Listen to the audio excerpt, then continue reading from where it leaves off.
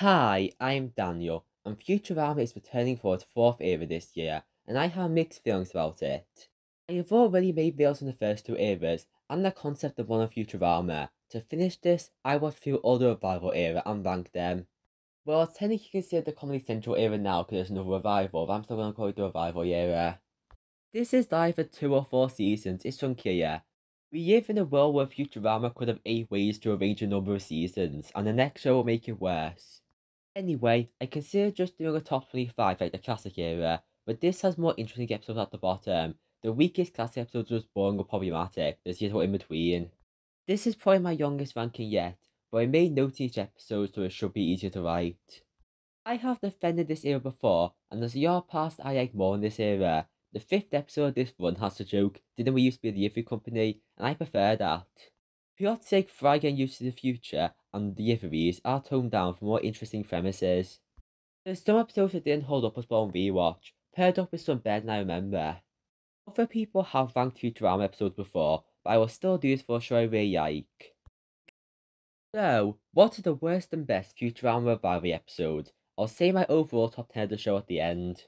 52 Newtopia. Something that I should mention at the start is that Futurama is consistently funny.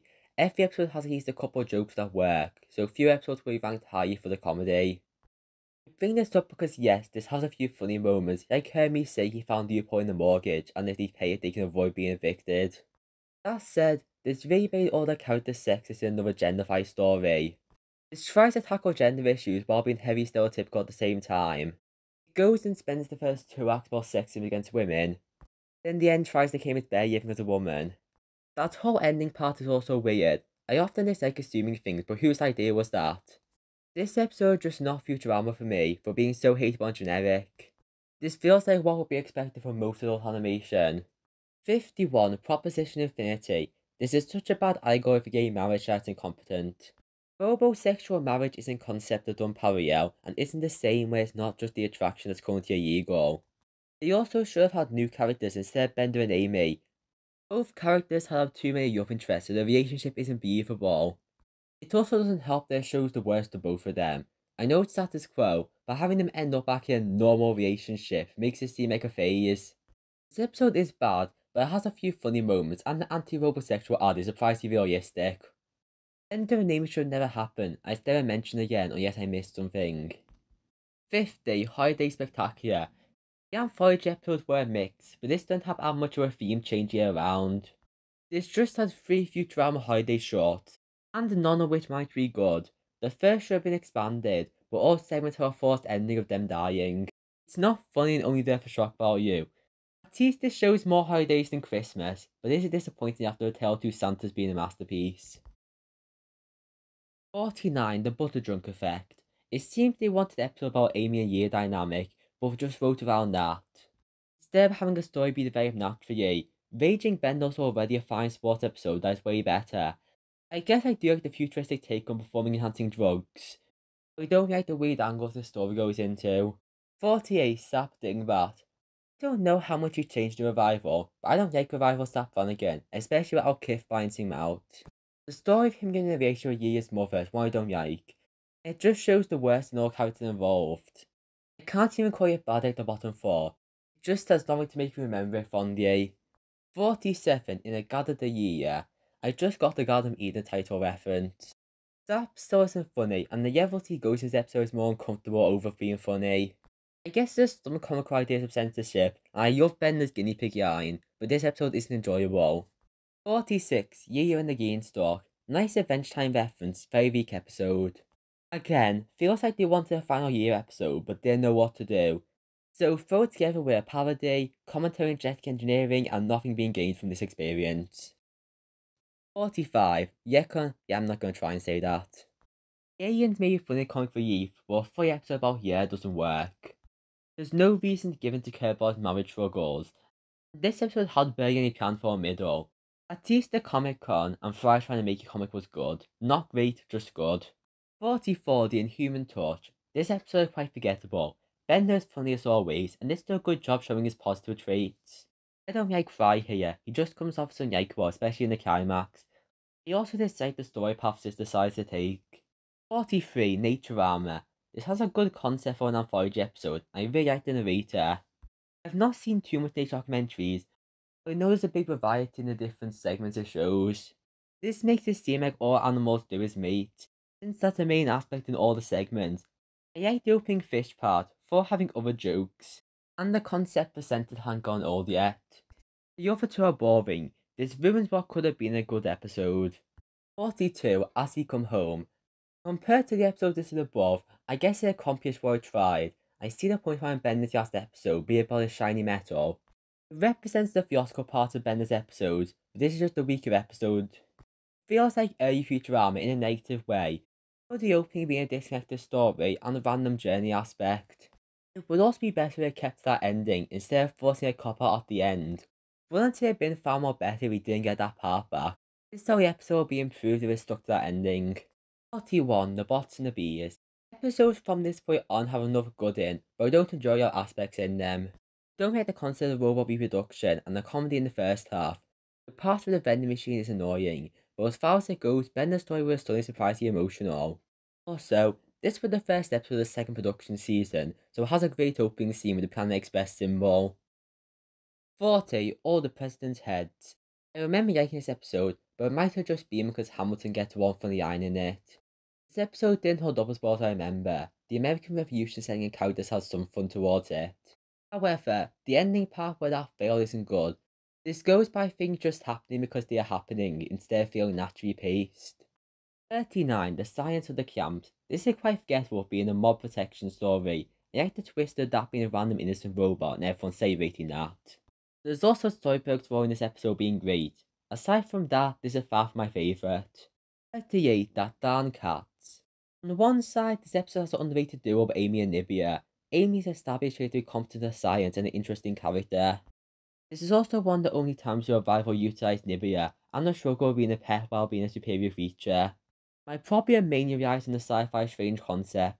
Cats having their own planet and trying to turn the Earth's rotation is too random. Normally that aspect of Futurama is a smart premise. This is just random and pushes the anti-cat trope, but I can't complain when I'm a big Isle Dogs fan. If the villain's plot were better thought out, this could have been great. 37, Fry I'm the Eggman. Story episodes are never forgettable. I do like the animal thing Fry raises traveling to another planet, and the Scooby-Doo egg reveal. This might just be funny enough to surpass other episodes, even if I have more to say and will remember the episodes more. 36, The Thief of Baghead. Bender becoming the flash mob on celebrities' personal lives is really funny, but I don't like Gangnam Cops. He wasn't introduced to make a villain, and he seemed like he'll just be a casual person. But suddenly the story treats him as having a big ego. He could have better established his whole character, and the sci-fi aspect. Kalkeon also died for the sake of acting. I wonder if there'll be a follow-up to that story point of one of the best episodes. 35, T the Terrestrial. This is a fine ET parody. It does a good job exploring Year's relationship with his son. This is a better way to do an alien episode, but it's not trying to combine them with the main cast. Most there is a Fry being stranded on their planet. I do find some moments nice with him developing a friendship with Year's son. It's also funny how Bender managed to cover for Fry's disappearance for so long. The ET elements of the story are fine. It mainly just doesn't feel like Futurama, and you can tell the show is starting to use its touch near the end. I think this rank will make it clear that I prefer the first half over the second half of this run. 34, Rebirth. Starting off the good episodes is the first one. I'm not sure it needs to have a meta plot of everyone being revived, but this has a likeable twist for Year's story. Also, Ben having to party or he'll explode is extremely funny for how it's in the background. I love the line Bender stop shutting the hell up. The ending also feels quite contrived. 33, Near Death Wish. The story has a 4th season and some jokes do drag on for too long, especially near the start. However, I do like what this means for Farnsworth's character. His dynamic with Fry is explored, and meeting his parents with a good backstory established. 32, Attack of the Killer Rap. I guess you understand the original worry that the show will be more modern. This take on technology surprisingly age well. I called it a futuristic twist by having phones inserted in the eyes, and the concept of Fry and Bender having a video off really works. Mom is also a good villain here who fits the story she's in. 31, Fun on the Bun. They finally made an episode about Bender's cat rage, but Bender's barely in it. I like the idea of both Fry and Yaya using memories of each other. The parallel between both their stories is greatly done, but there's your bare Fry and Yaya stories, and the opening set piece doesn't do a good job of their relationship. I'm just looking at the list and realize the other episodes from this point on are really close. 30, 40% yeah bae. Kinda wish episode with that title was worse, but I could put it in the 40 section. I guess it was blatant how much Bender episodes there was near the end, but I just find the concept of Bender becoming a folk singer whose song lyrics become reality just funny. It's an interesting idea and the style of music just sounds good and fits the context. The song is getting stuck in my head as I'm trying to record this. 29, the mutants are revolting. Fry is made very dumb for story community at the start, but it's a good Fry year reaction episode. The message of discrimination is on the nose, but well done for handling the mutants being segregated below. I also think this worked in the 100th episode. I echo they tried to make it meta with being the 100th delivery, but they point out how that would mean you only done 10 deliveries per year. And the sniper is also fun, and I love his glasses. I am judging episodes on the quality of the character's glasses. 28. The Ghosts in the Machines. This episode is a good explanation of robot life versus human life, and it's quite funny. I like the concept of Ben the haunting Fry, and the way that's done. This is the only Revival episode that actually used the robot devil, and that's a shame he's a great character. The ending is a bit forced, but it's still a good episode. 27. Free Will Hunting. Bender's arc of wanting free will is deep and interesting, and I like some ways the story goes, and Sad Bender is often engaging.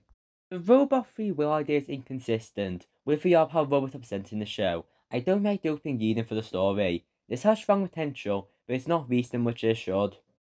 I debated a lot where to put this on the list, because a lot of elements I like, but also elements that could have been done a lot better.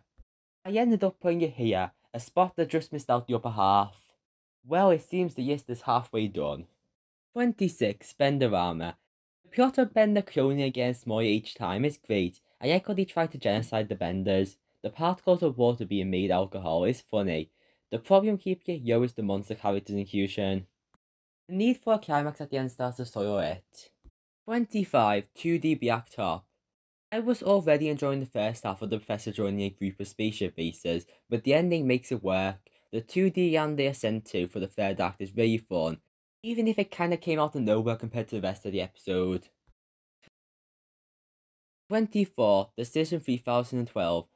I can't decide if Futurama's take on politics is dumb or genius. It seems to be both at the same time. Anyway, this is a strong episode for the use of the characters involved. Here pushing politics fits her character's strengths, and Bender is consistently funny. The new character's backstory also works, and I like the ending paradox. Time travel disappears for changing the future, but then disappearing removes that change to the timeline. Either way, the future is doomed. I wonder if this future will start happening in the upcoming seasons, considering it'll take place in the 3020s. 32. A Clockwork Origin. I really like this take on the evolution debate, leading to clever and funny moments. I'm not religious, but I like how the story shows creationism can coexist with evolution. It shouldn't be a debate of one or the other and placed against each other. I like this episode, but the media is a bit dragged out and put the commentary on this issue over the episode's events. 22. Stents and Sensibility. These are both overrated and underrated. To start, the Bender side play is a bit forced, but I find it enjoyable. Bender is funny and I like him meeting someone else evil who teams up at the end. Bender accidentally saving someone's life is funny. Also, there need to be more Randy because he's great and a queer icon. So the main plot, I like Soyberg's character and this shows his likable selfish traits. However, Marianne is so generically perfect that I don't buy the story or romance. Even if it could have been done better, I'm at least glad Soyberg got a happy ending for the penultimate episode. I can't wait to see if or how it will be contradicted. 21. The $6 Million Mon. This episode is funny and a strong contender for Hermes' character. His want to be furious and useful ties to his robot transformation arc. Soyberg is great as always for his role in this episode. Although I like Roberto, his inclusion has a vein as force and this episode doesn't have much else going for it. Still, I find the all enjoyable about this episode.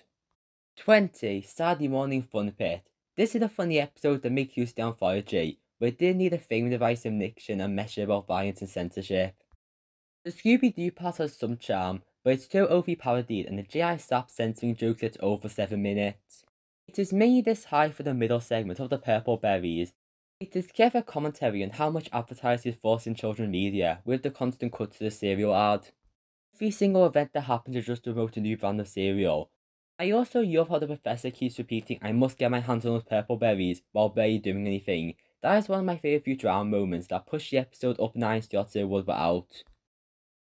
19. Cold Warriors. It is a bit weird choice for a Disney Plus order to have two time switch episodes back to back, with this and Tip of the Soyberg, but both are great. Go over the episode in a couple of shots. This should have happened earlier in the show's run for the common cold plot to make sense, but I do like the pandemic aspect. Insert a COVID joke here. The flashbacks of Fry's family arc is great. I like the very much of Fry's dad in that end scene. This may be the worst in the Fry family saga, but it's still a good episode. 18. A Farewell to Arms. An interesting end of the world plotline where they have to decide to only save 30,000 people. There's a nice arm motif set up, even if that is still a weird ending. I don't have much more to say other than this is just a good episode. Also, why is this episode in the wrong aspect ratio on Disney Plus? They're literally cropped in a way that doesn't like the TV screen. 17. Viva Mars Vegas. This one kept getting higher as I was rethinking my list. I really like the heist planning story, and this does it in a creative comedic way. I like the focus of Soyberg and Amy. This is a strong episode both for them, while the rest of Planet Express are good comic relief. There's also social commentary about the divide between the rich and the poor, the scamming of gambling, and fixing the old colonization of Mars episode's problem. This episode just a yard fun from start to finish. 16. Game of Tones. This isn't as great as it could have been in the story department, but I can ignore that. Fry realised he actually didn't hate his family is a great moment for his character. I also like the dream he's facing at the end. Maybe his plot twist isn't that bad, but it could have had at least some way of predicting it just feels like it comes out of nowhere. That's the ignorable aspect of a strong episode. 15. The Da Vinci Code. This episode is underrated for exploring Fry and Farnsworth's dynamic in a great way. The first half being a mystery quest is a great Futurama setup I wish was more used. The second half where a world of smart people is great. I like the concept that Da Vinci was no stupid person on a higher planet, and if their standards see him and Farnsworth as stupid, what would that mean with people like Fry? In your Fry's line, you make me ashamed to call myself an idiot. The comedy is also really good. To add on to the interesting concept of will you rather be in the stupid world or a smart world. My only kind of problem is it doesn't scream a future story where everyone's still alive after over 1,000 years. It seems more like a present day story, but it's still a strong episode. 14. You're an Oracle. I like the comedy and Peace Corps part and joke about Avatar's 3D and the part with the Oracle predicting crimes before they happen is really interesting, and for what it means for the potential future Bender involved. I don't know directly what this is parodying, but it's probably something interesting. Yanni against the all-seeing being shouldn't have worked, and there's a few comedy I didn't like, keep it low on my list.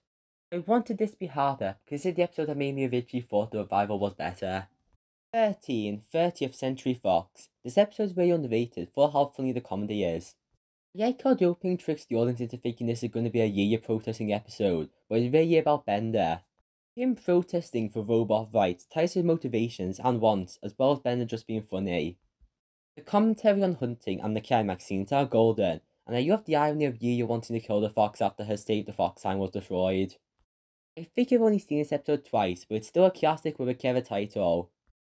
This is also the best from what's called Season 9, only at 13th place because that's the weakest retro episodes. 12. The Tip of the Soyberg. This is a great job making Soyberg both comedic and serious character by establishing the interactions with Farnsworth and why he's never been fired. The flashbacks and this episode cutting from past to present is used, but it isn't used for 5 episodes like all the other examples. This gives backstory to the older characters of Farnsworth and Soyberg. I really like the dynamic set up and how Soyberg gets the eye for riches just to be there for his friend. This has strong comedy but an emotional core too, and I like the ending where you think it's going to be a joke on Soyberg, but Farnsworth invites him. There's some parts about the present day story that could have been done better, but the Tip of the Soyberg is still a great episode. 11. Fry and Yaya's big thing. I like seeing Fry and Yaya having a healthy relationship in the start, and even the drama later is mild. I like the story of them going to a resort and the twist involved in it. The exploration through Monkey World is good, and I like the return of Gunter and Mars University, and the sewer attraction with Fry and Yaya. There didn't need to be a climax, it would have been funny if they just realised they couldn't do anything about it. However, the ending is really funny. Bender wanting to tell Fry and Yaya, but then being told not to, until eventually Rena yelled. The credits start, then get interrupted by Bender screaming "You were in a sewer," and the audience has to imagine the aftermath. This is a great episode that just missed out in the top 10. 10. The Prisoner of Bender. While these pop episodes often aren't interesting for being tired and predictable, it's always better when there's large amounts of characters and subplots. This has so much going on in comedy that's amazing. It isn't as great in the climax when trying to do something, but this episode may just yes if you watch all this play out. Hearing that they made a scientific formula for the ending shows how much he care. The very idea of trying to calculate this is hard. 9. Mobius Dick. This is such a great year episode for showing her character flaws shine, just how she wanted the statue redone. Yeko this handles the reveal of possession fueling her and the previous captain. The space whale attacking them is good sci-fi premise. There's also UFO Planet Express's history, and Soyberg is great here. One of my favourite jokes is the flashback in the he showing him with hair, but the professor says they were imagining it wrong. Or later, he grew hair just so it can turn white. I like the Soyberg trauma element, adding to this underappreciated episode. 8. Meanwhile. This is a great finale to end the show on. It's not quite as strong as I thought. I don't like Fry committing suicide and the little appearance from Bender. The show is mostly about the trio, but all but one finale does focus on them too. I also question time freezing for so long, but there's cool ideas for them using life together. The way it ends with going back in and planning a time loop is superb. It's not the best as we're intending to be a finale, but it's the best at being a finale. Too bad it won't be the last episode soon. 7. Murder on the Planet Express, or the Among Us episode. Some Futurama fans got annoyed because it's referencing some other thing, but I will always call it the Among Us episode. This is strong at being a final episode for the Planet Express dynamics, putting them in person to deal with their issues. The predictable twist is half revealed early, and the climax being going Among Us is full of great jokes. The ending of Fry and Bender is really memorable and genius. This whole episode is just really funny. 6. Yo Yeah Yeah. I've seen this referred to as the worst episode, and I don't see that, for the genius of the comedy, and the parody not being an essential part of it. It is really funny with the plot of Yaya making a TV show. The twist is great for how weird it is to believe one-dimensional wholesome kids show characters can exist in real life. I love the ending where Yaya wants to feel bad for this, but they end up a happy ending that she doesn't like. Watching this episode off as Yaya being unlikable seems like it's missing the point. There's so many great lines and background moments that I find really funny throughout. The sign today young people shows awards, tomorrow old people shows awards brackets the Oscars. This episode was almost 5th shot, but yes, may I switch it around with another. 5. Overclockwise. This works as a finale for increasing the stakes and having a Randy appearance. I like the lawsuit Mom has against Farnsworth for Qbert overclockwise in Bender. This leads to interesting court scenes and Mom's best role in the revival. I also like how Yaya's want to do more in like past Planet Express and Fry not sure about that. The ending where they see the future of the relationship is a good ending. Bender's overall storytime of wanting a point in life is greatly concluded, and I can't say that about any other finale, so far at least. Him ascending to a high level is intriguing to see a wiser version of the character. All of this leads to Fry's almost using everything. The overall stakes this episode are felt. Combined with reincarnation, this would have been a good finale pairing. Also, it's a funny episode, especially Nibia's off-screen musical. Or Calcion 2.0. I forgot to bring into Calcion 2.0 before this rewatch. It has strong comedy about the demonic ritual to revive Calcion, and the actors overacting an ego. But that is compared with complex material about the industry moving on from him, and now he has no legacy. Takes the bring back life story and does something surprisingly emotional with it. The way a comedic character like Calcion changes near the end is compelling. It has aspects for the main thrill to be involved in as well, and making it overall highlight. One nitpick is that Calcion didn't need to die at the end, but dies just at the end. It is easily the best from the second batch of episodes. 3. Youthful Inspection. This and the next shows haven't talked about yet, but they deserve it for being so amazing. Bender finds out he's immortal and goes on a journey with Hermes to find Inspector 5, and their mom is trying to kill him for being defective. It sounds like it'll be a comedic premise, and that is there, but it goes harder than you'll expect. Considering how Yaya's here not caring Bender is, seeing him genuinely worried about death is emotional. Hermes is also great here, and that ending reveal montage. This is such a spectacular episode from this run in all of Futurama. 2. The 8th Year of Joe Fry. Do I even need to talk about this episode? First off, the title is amazing, following the clever triple meaning. This expertly tells a sci-fi story, Fry and Yaya's story and comedic episode. It does all it at the same time, but never feels like it's doing too much at its runtime. Remembers to keep your breathing room moment. I just really like this take on time travel only going forward, and all the futures are great to see. Them being Yoss in the far future, and Fry setting just watch the world then is a great moment. But that's not it. The Big Bang happened after, and life is just a never-ending cycle. That is a natural way to tell a character to get out of a situation without being forced. It also leads to your good comedy. Yaya's story is also strong, as she has the full life separate from this. Her finding out the truth and everything is just really powerful. This whole episode is amazing and probably the best, but I didn't want it to be generic. It almost was number one, but I couldn't help think I prefer the other one. Which is... I'm just wasting time here. 1. Reincarnation. This is a masterpiece of the anthology format by combining Futurama's style with other mediums in a seamless way. Each has a superb style and is purposefully limiting.